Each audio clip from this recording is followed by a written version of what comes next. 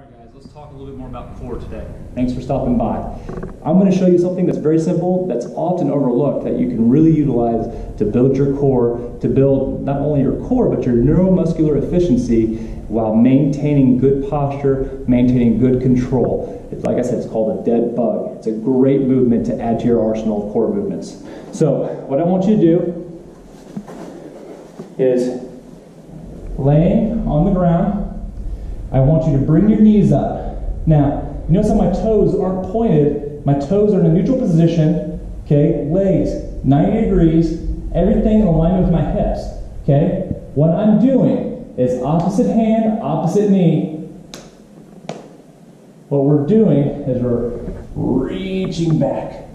Good control, taking our time, returning to center. Boom.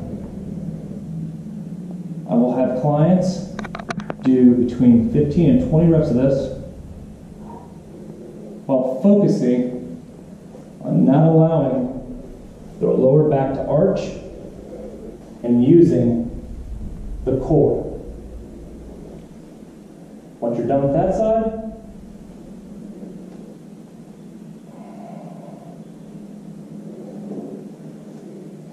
good controlled movement, lock down that core. Keep everything nice and tight. If you want to add a stability ball in between your hands and your knees, feel free.